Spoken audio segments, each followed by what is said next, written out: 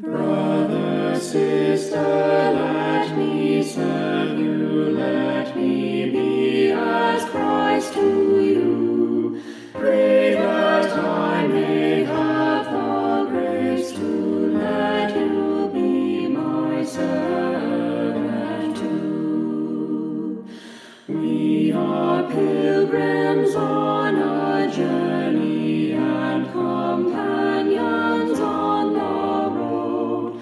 We are here to help each other walk the mile and bear the load. I will hold the Christ light for you in the night time of your fear. I will hold my hand out to you, speak the peace you long to hear. I will weep when you are weeping, when you laugh, I'll laugh with you. I will share your joy and sorrow till we've seen this journey through. When we sing to God in heaven, we will find such harmony, born of all we've known together, of Christ's love and agony. Brother, sister, let me serve you, let me be as Christ to you. Pray that I may have the grace to let you be my servant too.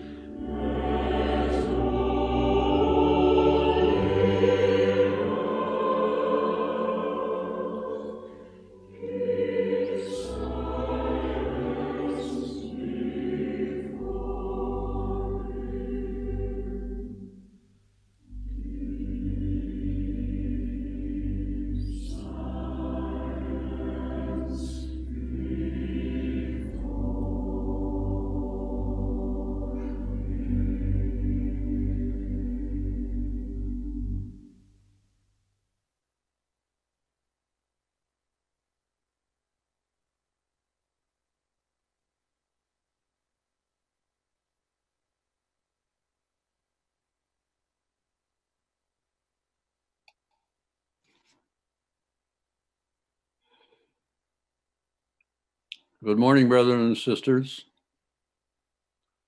It's nice to be with you this morning.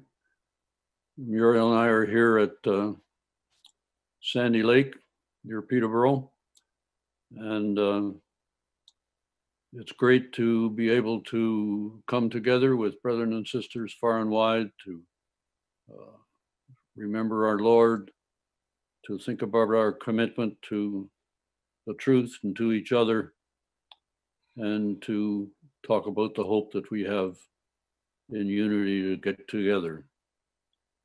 So we have brethren and sisters from various parts of the country, of indeed the world, and it's nice to be here together. As I've already said, we would like to bow our heads in prayer now as we think about our relationship with our Father through his Son, our Lord Jesus. So please bow your heads with me. Father in heaven, we come before thy throne of grace this morning in Jesus' name, expressing gratitude for our calling, to thank you for the covenant relationship established through the patriarchs of old, that covenant that binds us together through our Lord Jesus Christ. And we come to thee now humbly with a degree of reverence which we pray will find your blessing. We come to thee with minds tuned to the hope that we have of Jesus coming soon, minds trying to develop a faith that will commit us to being found acceptable before our Lord when he comes, which we pray will be soon. And as we witness the signs of the times in the nations, even the signs of the times in the brotherhood, we ask for your blessing and guidance and care this day, our Heavenly Father, as we convene to take bread and wine in memory of the life that Jesus lived and the death that he went through and the resurrection. We appreciate the brotherhood. We appreciate the binding power of your word of truth in our lives that keeps us together, that helps us to try and think in like manner as those around us in the truth. And as we come to thee now this morning, we seek your blessing on our brother Alan as he exhorts us, brothers and sisters that are going through difficult times in their lives. And we appreciate the hope that we have. We are grateful, Father, for your continued care. And we would pray now for our brother Paul Pierce, who is in a coma in a hospital in Toronto, and ask for your healing to be with him, and especially those that are looking after him and the extended family. Your guiding hand to be with Dan Wilt and others who are going through difficult circumstances in the falling asleep of Sister Linda. And we seek blessing, Father, with brothers and sisters in various parts of the country that are going through times of concern and anxiety, not just for the COVID-19 that's going on, but just the daily run-of-the-mill activities that we're subject to as mortal creatures. And so we appreciate, Father, your care in our lives, and seek guidance and counsel. We realize we must rely on your word of truth and the hope that we have. We realize that as we consider your word of truth this morning with Brother Alan, that would help us to see a better way in life and keep the vision of the kingdom before us and keep the hope alive in our lives and our faith continuing to develop as we await your Son's return.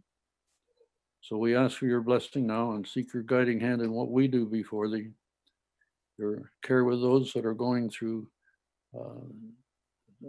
times of anxiety. As we've already mentioned, that there are things developing in the world that we don't know of, but that you do. And we realize, our Heavenly Father, you are in control, and pray earnestly for your kingdom to come and your will to be done soon with Jesus being here. We ask for your blessing in Jesus' name. Amen.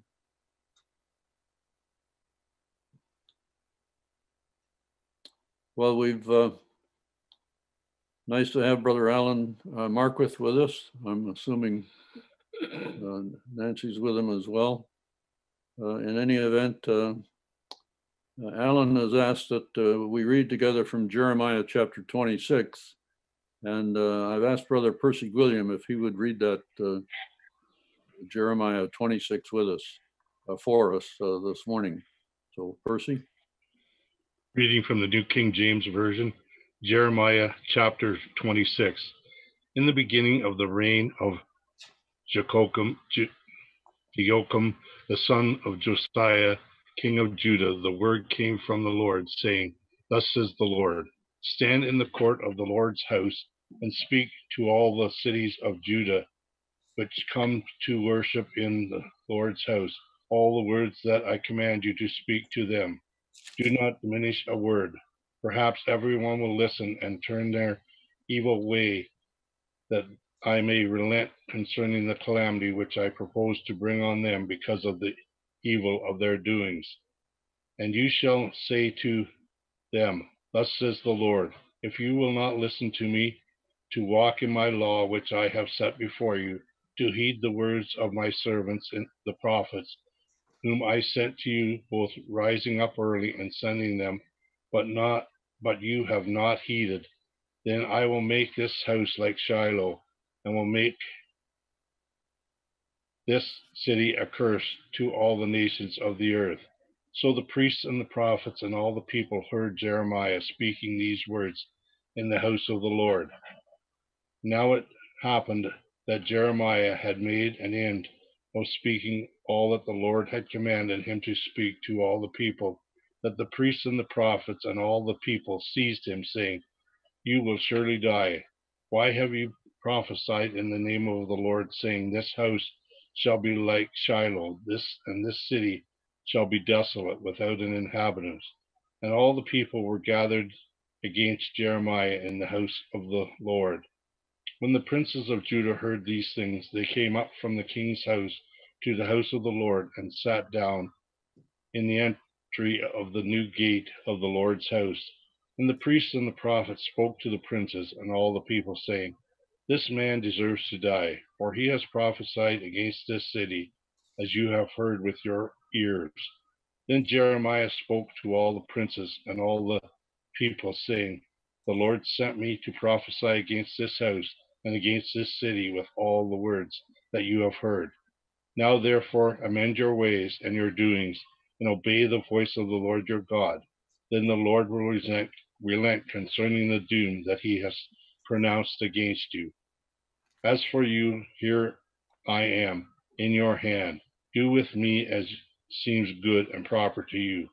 But know for certain that if you put me to death, you will surely bring innocent blood on yourselves, on this city, on its inhabitants, for truly the Lord has sent me to you to speak all these words in your hearing.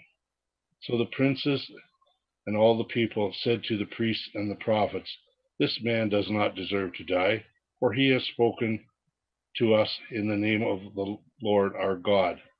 Then certain of the elders of the land rose up and spoke to all the assembly of people, saying, Micah of Moresheth prophesied in the days of Hezekiah, king of Judah, and spoke to all the people of Judah, saying, Thus says the Lord of hosts, Zion shall be plowed like a field, Jerusalem shall be heaps of ruin, and the mountain of the temple like the bare hills of the forest. Did Hezekiah, king of Judah, and all Judah ever put him to death? Did he not hear the Lord and seek the Lord's favor? Now the Lord relented concerning the doom which he had pronounced against them, but what we are doing great evil against ourselves. Now there was a certain man who prophesied in the name of the Lord, Uriah, the son of Shimei of Kirjath and Jearamith, who prophesied against this city and against the land according to the words of Jeremiah. When Jehoiakim the king, with all his mighty men and all the princes, heard his words, the king sought to put him to death.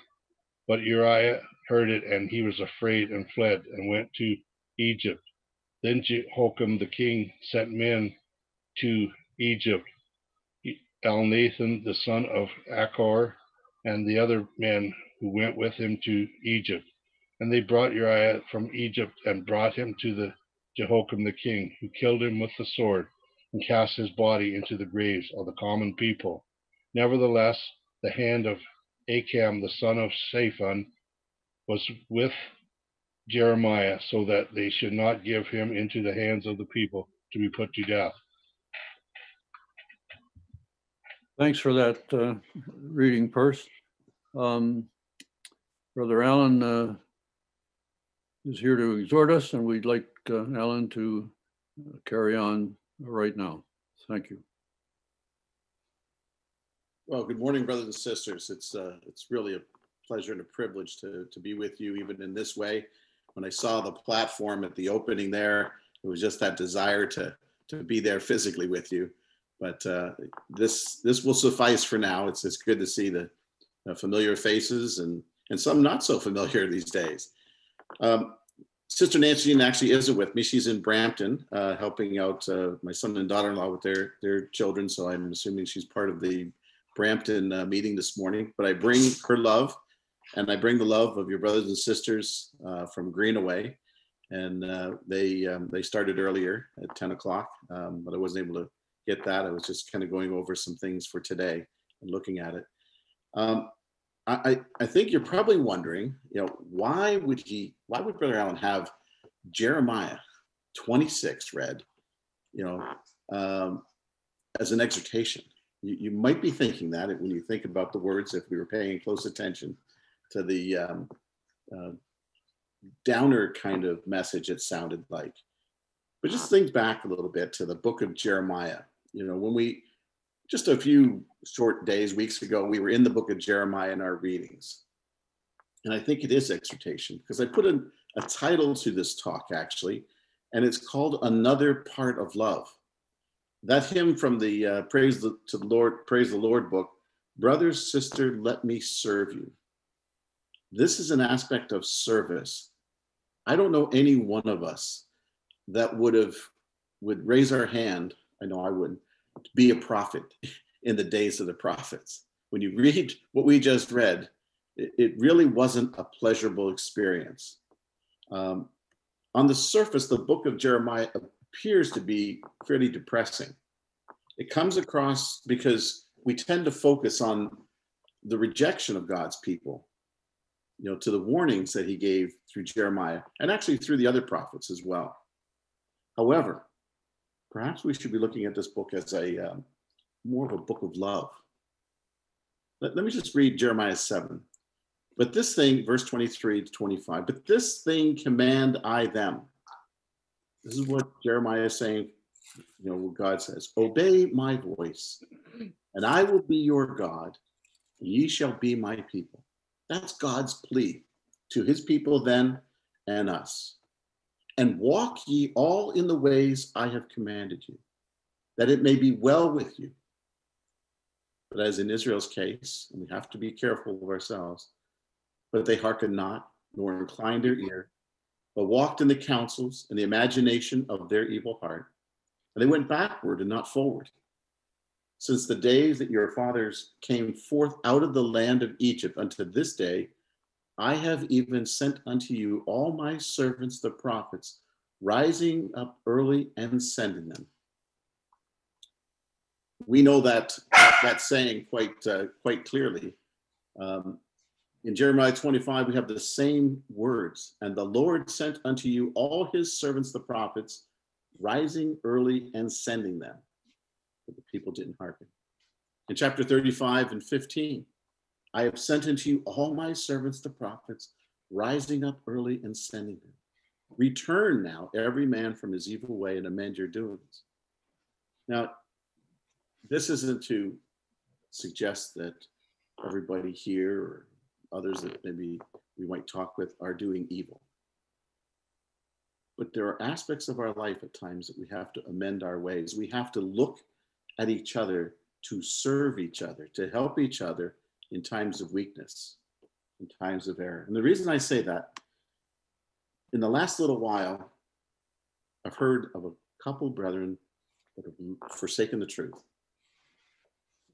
Another one hasn't fully forsaken, but all of a sudden he's got some very false ideas.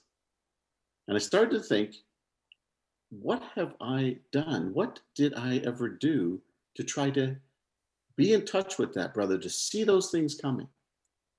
And then to maybe take that role of the prophet and warn that brother and help that brother in some way. The prophets were sent to help Israel. They weren't sent just to condemn Israel. God wanted them always to be helped.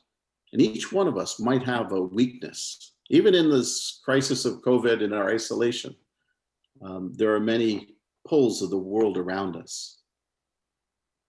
The Lord Jesus Christ, if we remember our foundation, called us and gave his life for us while we were yet sinners and alerted us not to fall back. So this other part of love is the looking out for each other part, to help each other when there is the need to prevent one or pull one back from stumbling.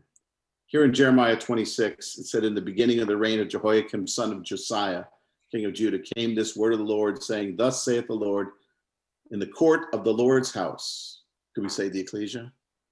Speak unto the cities of Judah, which come to worship in the Lord's house, all the words I command you, and diminish not a word. If so, they will hearken every man from any evil way. God did not want to bring evil upon them. He purposed to do it, but that wasn't God wanted to rescue his people. He sent those prophets all the time. It says again here in 26 and verse 5, whom I sent both rising early and sending them. That's what he was doing. And now where am I getting to here? It's a life and death matter, brothers and sisters, for all of us. And so our care for one another has to extend beyond just social niceties, I'll say, not just assuming everybody's okay. I found that out when I discovered maybe it was too late, and now trying to rescue one or two brethren. Not in, maybe some know, some don't. We're not going to go into who that is right now. But it was a surprise to me. So the more we talk with each other, and it's very hard in these days of COVID, but you know what? How many phone calls can I make in a week? Doesn't have to be long. Might be 5 minutes. In that 5-minute phone call, what can I discover about where somebody is at in their spiritual situation? The Lord Jesus Christ knew his apostles intimately. He knew their strengths. He also knew their weaknesses. You see me once a year, maybe.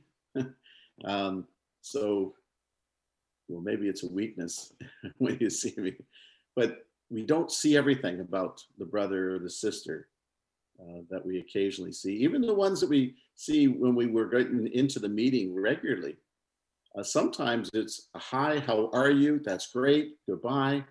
And I didn't give them a chance to answer about how they really were. It might have been an inkling that that other part of love needed to come out, that I need to direct them. I need to warn them. I need to counsel them, instruct them in the way better. Not just empathize with their situation, but actually do something. Jeremiah's message, when he tried to actually help the children of Israel and warn them, they were actually in a really bad state. We know that. They wanted to kill him. That was their response. So we don't, and I don't, I tend to shy away from sometimes wanting to address things that may be there. I see in another brother or sister, who are you to judge or things? And I'm not talking about judging, I'm talking about helping. But beware that sometimes when we try to help or correct somebody out of love, you may not get the warm and thankful reception that you hope for. Hence, it's a hesitation we might all have for each other. And it's unfortunate that we don't do what we could do. In Ezekiel 3 and verse 17, it said, Son of man, I have appointed you a watchman over the house of Israel. Whenever you hear a word from my mouth, warn them from me. So we know what the word of God is about belief, about conduct, about all the character we need to display. And when I say to the wicked, you will surely die, and you do not warn them or speak to warn them, the wicked from his wicked ways, that he may live, that's why you want to warn them. That wicked man will die in his iniquity, but his blood I'll require at your hand. We have a big responsibility to each other that if we see something not going right with another brother or sister, that we reach out to help correct it. Yet it says, if you have warned them, you have to pardon my dog. One of them getting a little anxious here. Yet if you have warned the wicked, and he does not turn from the wickedness of his wicked way, he shall die in his iniquity, but you have delivered yourself. We don't do it out of selfish reasons, but we at least have done that part. And again, when a righteous man turns away from his righteousness and commits iniquity and places an obstacle before him, he will die, since you haven't warned him. He shall die in his sin. And his righteous deeds, which he has done, will not be remembered. Think about that. What a sad testimony that would be. A brother or sister who's lived a righteous life and then goes astray toward the end. And I did nothing to help them. His blood was required at my hand. But if I have warned them, and the righteous man, and that righteous should not sin, and he does not sin, he shall surely live because he took warning, and you have delivered yourself. What a blessing. You see this message here, when we think about it, that Christ came to save sinners. The Apostle Paul said, of whom I am chief. He'd already been in the Lord, but he understood. He had his failings. And so we look to each other to say, if somebody's stumbling, failing, what am I doing for them? James 5 says, verse 20, my brethren, if any of you strays from the truth and one turns him back, let him know he who turns a sinner from the error of his way will save his soul from death and will cover a multitude of sins. You know, it's an amazing message, for us, that we can do that for somebody. The way the Lord Jesus saved us from our sins, to the extent to where he gave his very life, as I said, while we were yet sinners. Let's not forget that. And no, there's not one of us that's righteous. So we're not coming at this from an attitude of pride or boastfulness or over righteousness or anything. We'll see, but it's out of in a manner of humility and gentleness. Let me read Jude 20, verses 20 and 23 to 23 from the Message Bible. Now, understand the Message, if anybody uses that, is not a translation. It's a paraphrase, all right? It says, but you, dear friends, carefully build yourselves up in this most holy faith by praying in the Holy Spirit, staying right at center of God's love, keeping your arms open and outstretched, ready for the mercy of our Master, Jesus Christ. This is the unending life, the real life. So remember, we're looking for mercy. It goes on. Go easy on those who hesitate in the faith. Go after those who take the wrong way. Be tender with sinners, but not soft on sin. The sin itself stinks to high heaven. Use a little bit of vernacular there. King James says, saving others with fear, pulling them out of the fire, hating even the garments spotted by the flesh.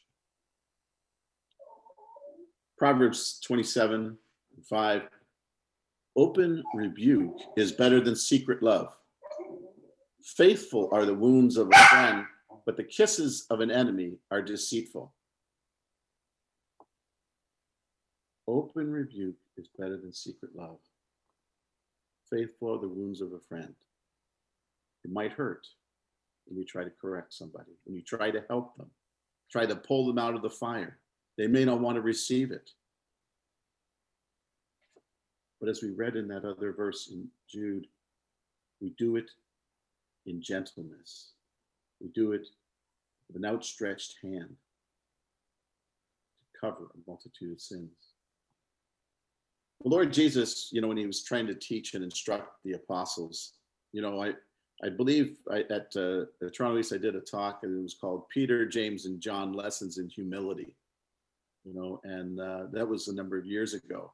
And I reflect upon that because there were times when those apostles who had been with the Lord, you'd think they would know, they'd been with the Lord.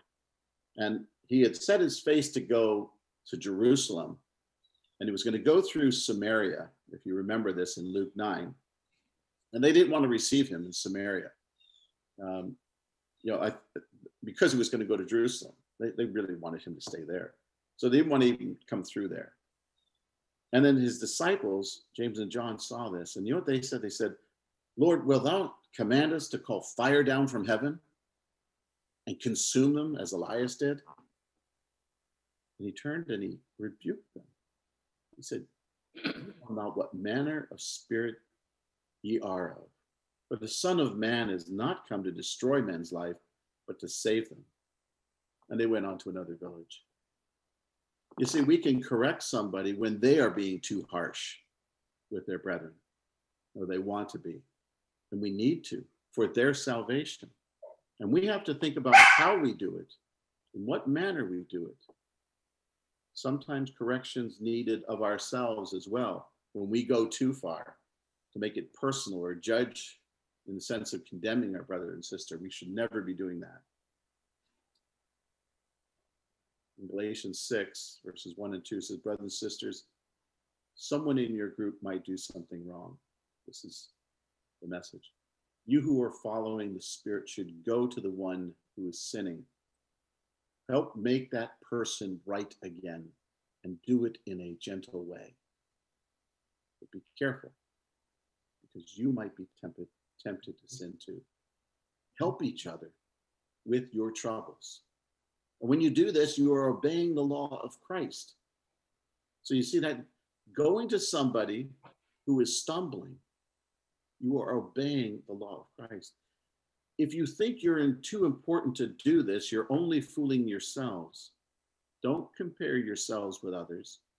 Just look at your own work and see if you've done anything to be proud of. You must each accept the responsibilities that are yours. Now, in the New Living Translation, dear brothers and sisters, if another believer is overcome by sin, you who are godly should gently and humbly help that person back on the right path. And be careful not to fall into the same temptations yourself. Share each other's burdens, and in this way obey the law of Christ. When it talks about the law of love, this aspect of correction, of helping, is a critical, a vital part of it. And it's the hardest part of it. Because what we just read there may, as I said earlier, just like the prophets, may not be well received, at least initially. It might be, and we rejoice if it is, that the righteous, if they are righteous, will reflect on the error or the mistake or the wrong doctrine and be corrected, be saved. Sometimes there's a need for correction or warning. It's related to behavior, conduct, morals. Sometimes it could be teaching, doctrine that needs to be corrected. But it's as much how we do it as well as to do it. In Titus 1, it said that there are many unruly and vain talkers and deceivers. Now, those were mainly of the circumcision that were amongst them. And it said, whose mouths must be stopped, because they were subverting whole households, teaching things they ought not. And in their case, it was for money. And we don't have that problem. That's a motivation. One of themselves, even a prophet of their own, said, Cretians are always liars, evil beasts, slow bellies. This witness is true, therefore rebuke them sharply, that they may be found sound in the faith. Now, that rebuke does not mean harshly. And I think we have to get that across. We hear the word rebuke, and we think we're taking out the sword of the Spirit and just slashing away sometimes. But that wasn't what it is, that they may be sound in the faith. We may be direct, or we can still be gentle. Remember, Paul had to withstand Peter to the face. It wasn't like, I'll send Peter a letter in this particular case. He actually traveled to see Peter to talk to his brother directly, because what Peter was doing by not fellowshipping the Gentile believers because of pressure from the Jewish believers was wrong. And he had to clear the air on that, and he had to get that right with his brother for Peter's sake. It wasn't for Paul's sake, it was for Peter's sake. And Peter was, very well respected in the brotherhood. And Paul would look at himself saying, who am I to try to correct Peter?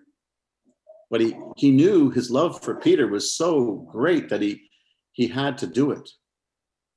I don't think it was an easy task. We read those things like, oh, that was no big deal. That was a big deal for Paul because he loved Peter so much, and he knew it would hurt Peter when he'd say it.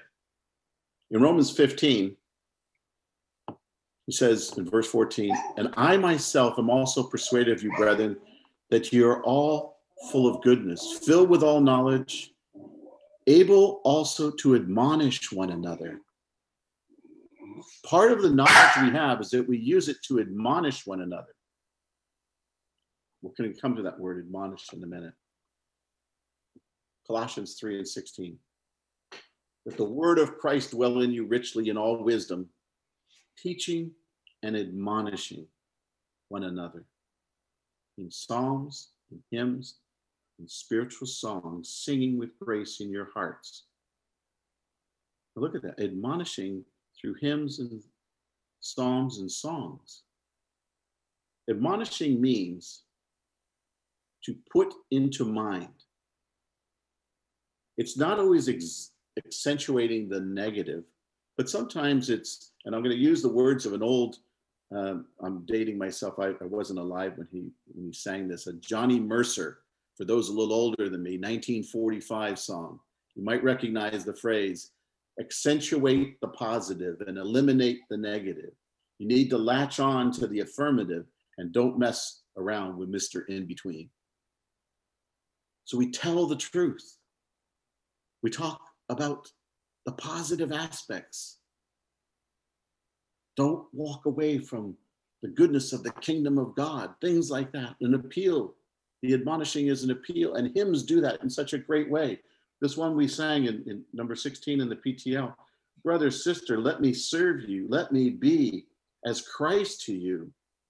Pray that I may have grace to let you be my servant too. We would serve each other.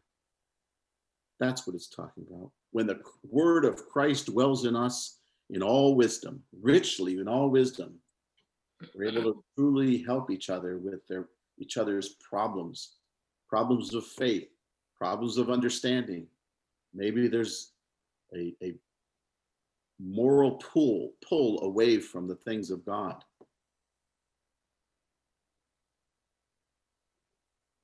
Paul said in Thessalonians, and we beseech you, brethren, to know them which labor among you and are over you in the Lord and admonish you. See, that word, when I always read that word, I just thought it was like a sharp correction. That's not it.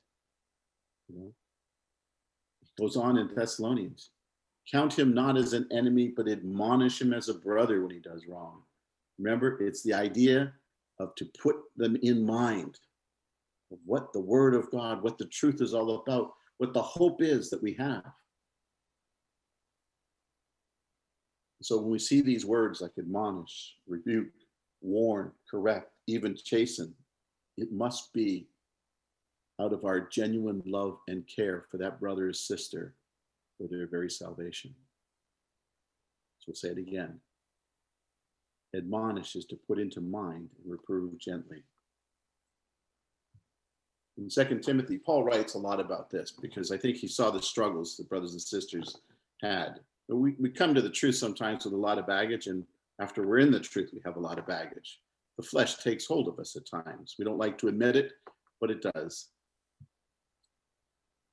A well-known scripture, I'm going to read this one from the New Living Translation, just because when I read it from the King James, you finish the verse before I'm done. You'll probably finish the verse anyway. But when we hear it from a different translation, we stop and think about it a little bit more than just the memory verse that we know. 2 Timothy 3:16, all scripture is inspired by God and is useful to teach us what is true and to make us realize what is wrong in our lives. It corrects us when we are wrong and teaches us to do what is right. Sometimes we need to show each other that word. And although I know what it says, as we referenced earlier in the Proverbs, faithful are the wounds of a friend. So even when I share it, it may not be well received. Look at it this way: when warning or correction comes my way, our way, I know for myself, I don't initially like it. I'll just tell you that right now. So everybody's planning to give me a call later, just understand how it's not the thing that you want to hear. But I may not even agree that I need that correction, that instruction, that admonishing, or rebuke. Nevertheless, if we let that warning or correction soak for a bit that comes our way, just maybe, I'll see what my friend, my brother, my sister was saying for my benefit and change my ways. This was the pattern of the Lord Jesus Christ. Look at in Revelation 3, the message to the ecclesia. It wasn't just to condemn them. He says, as many as I love, I rebuke and chasten. And he didn't just do that of himself. John 5 said, when John wrote there, he says, verily, verily, I say to you, the Son can do nothing of himself, but what he seeth the Father do. For what things soever he doeth, these also the Son does. So he saw how the Father used the prophets to correct the people. And so Jesus followed the example of the Father to correct the ecclesias in that time, to warn them, to help them. Proverbs 3 says, my son, despise not the chastening of the Lord, neither be weary of his correction. For whom the Lord loveth, he corrected, even as a father, the son in whom he delighteth. So, brothers and sisters, we take the Father's words. For whom the Lord loveth, he corrected. Do we love our brother and sister? Let's bring forward that godly correction where needed, in a godly way, even as the Lord Jesus Christ. The Apostle Paul in 1 Corinthians 4 said that we may learn by them not to go beyond what's written. Let's not reinterpret the Bible when we're correcting somebody. We use the word as it is. We're not judging the individual. Then we've gone too far. We can be puffed up in that. And we have to give heed to ourselves. We are to use the word of God only and not our personal feelings. It's a very difficult thing, detaching that. Doesn't mean we don't have some emotion involved when we are helping one another in this way, this challenging way.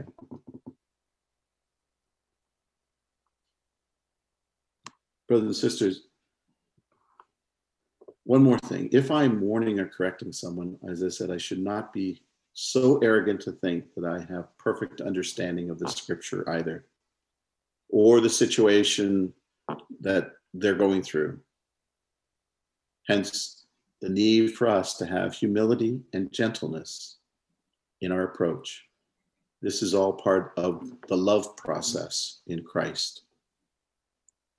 All of these examples answer the age-old question that comes back that Cain said, am I my brother's keeper? Well, we look at that in a sense, he said that in a sarcastic kind of way, and but for us, 19 times through the Gospels and the epistles, we are told to love one another. Those exact words, love one another. And this is a part of love that is so hard to do sometimes. It's much easier to let something slide.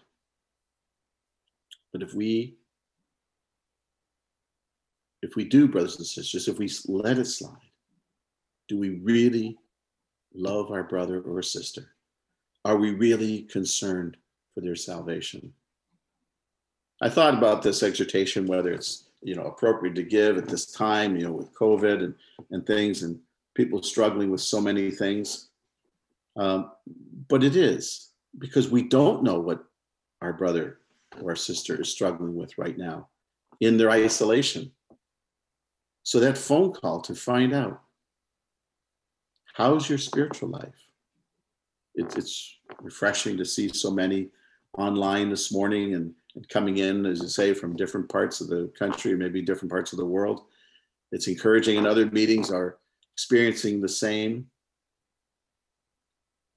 But sometimes I may be here, but I'm not. There's things going on in everybody's life. And so we need to be that loving servant of each other.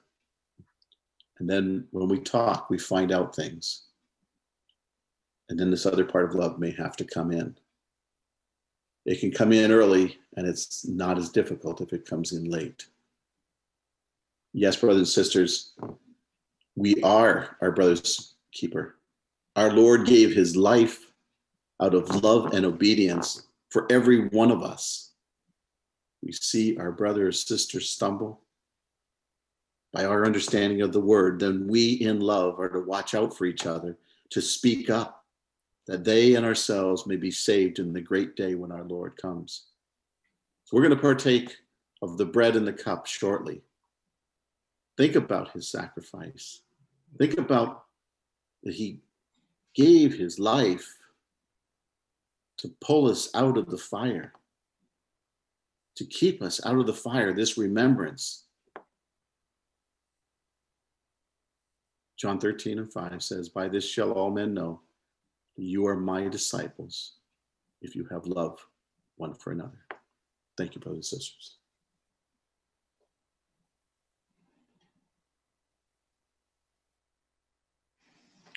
Thanks, Brother Allen. A very thoughtful and provoking exhortation to consider that, as you said, brothers and sisters, let me serve you. We have to be introspective and looking at ourselves, trying to decide just how we are going to serve others. If we have to step into a situation, perhaps, or otherwise. So that was a helpful exhortation to make us think of how we are going to conduct ourselves. I thought of that passage in Nahum where it says, he has showed thee, O man, what is good, and what doth the Lord require of thee, but to do justly, to love mercy, to walk humbly with thy God. So we have to think about what Jesus did for us in giving his life, to think about the fact that he lived a life that we can have forgiveness of sins, and then gave his life that we may have the opportunity of life eternal in the kingdom. So we come to the bread and wine to think about how Jesus approached that. And we've asked Brother George Carter to give thanks for the bread and Brother Chris Westwood to give thanks for the wine. But Jesus said in Matthew chapter 26, while they were eating, he took the bread and blessed it and broke it and gave it to his disciples and said, take, eat, this is my body. He took the cup and gave thanks and said unto them, and gave it to them, saying, drink ye all of it, for this is my blood of the New Testament, which is shed for many for the remission of sins. But I say unto you, I will not drink henceforth of the fruit of the vine until that day when I drink it new with you in my Father's kingdom. And when they had sung a hymn, they went out into the Mount of Olives. So we're going to listen to hymn 230 now. If Ken, you can play that hymn for us.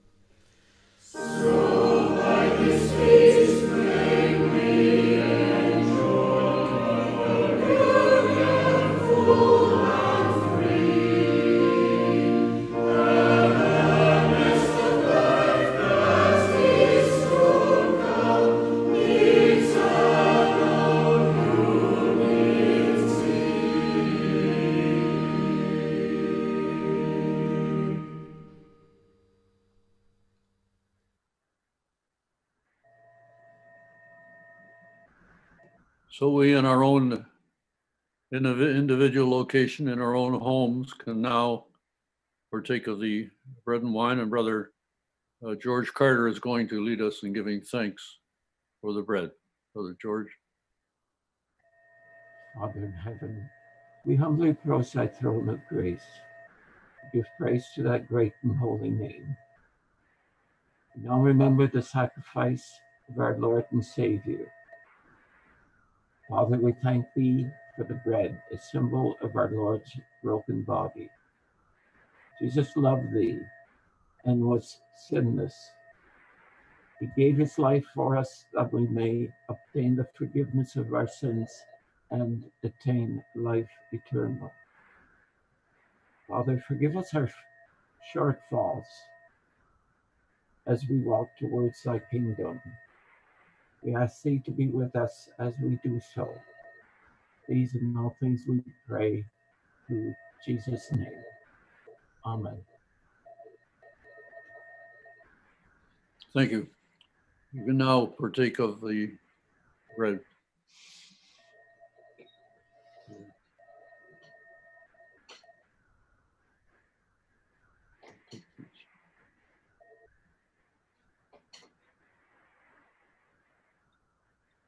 Break it up.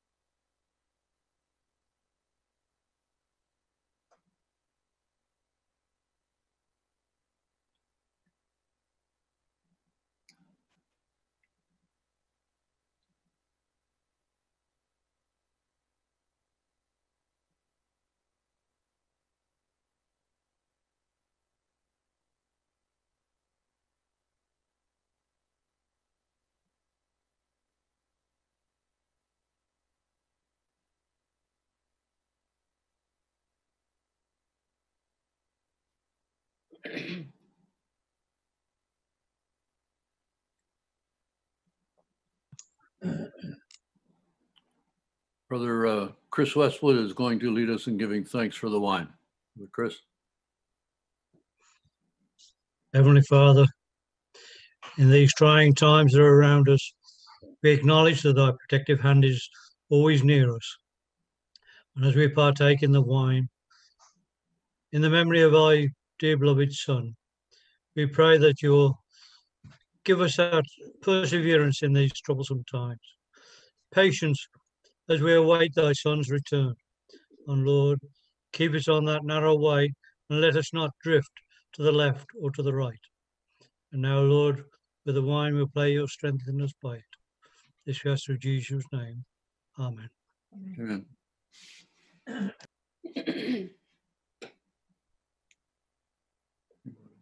There's that. Wine.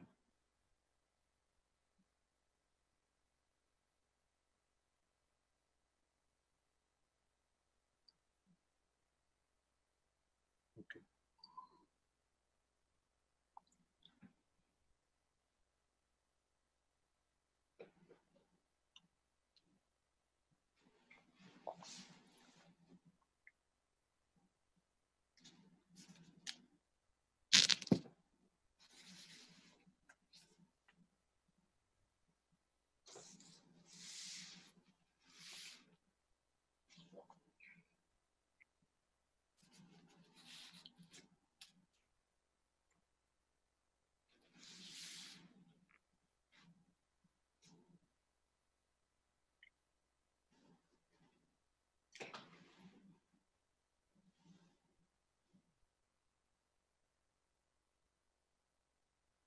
Brother Ken Curry prepared some announcements and sent them to me by email, which I'm going to read to you now. I'd like to thank Alan for taking the time to put an exhortation together for us this morning. Very thoughtful again. This afternoon, There'll be a Bible class at 2 o'clock, and Brother Allen will speak on the subject, the promise to Abraham. By the way, I won't be able to preside at that, so I mentioned this to Ken. So maybe I mentioned it to Ken Eason. I hope he was able to get somebody.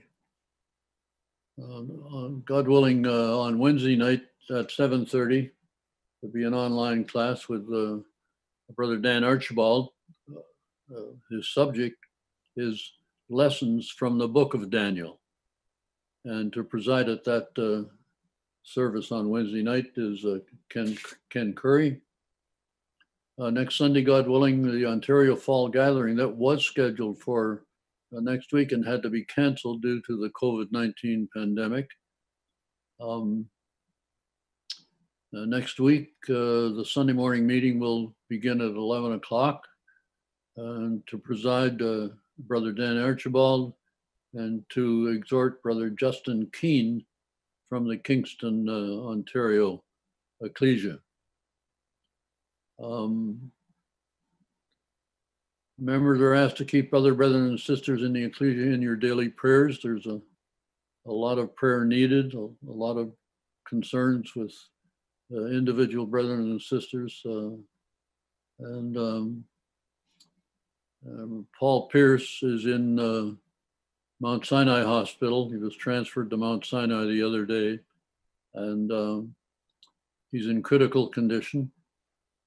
The family have been visiting individually during the last week. The situation doesn't look particularly good. So we need prayers for Paul.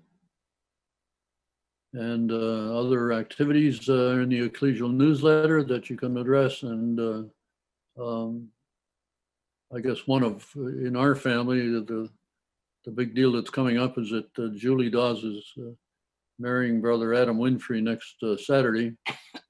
So that's, from our standpoint, that's a pretty big occasion. So with that said, we're going to close with prayer with Brother Phil McKinnon, and then there'll be a hymn 341. So please proceed with that, and then we'll have some discussion after. Brother Phil.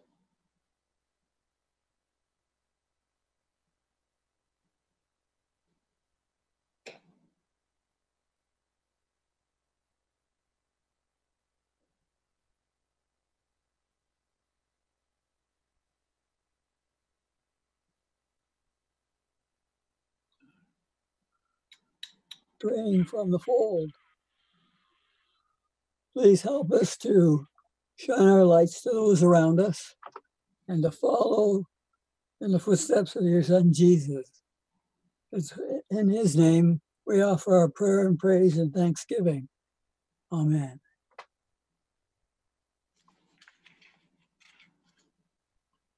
Thanks to everyone who contributed to the service, and Brother Allen, hope you have a good afternoon.